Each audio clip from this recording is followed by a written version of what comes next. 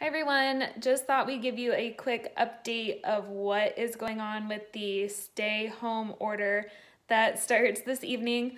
The dealership is going to continue to be open. We just ask that you guys please call ahead and set a sales or service appointment. That way we can take the proper precautions to keep our employees safe and you guys safe and healthy also. Hey, come back here. Come back here. Also, our business hours so far are not going to be changed. If we do end up altering those in the future, we will post them on Facebook and Google. If you guys have any other questions about the way that we're kind of conducting business while all this is going on, go ahead and check out Joe's video that we posted last Monday. He has a lot of good information in there for you guys.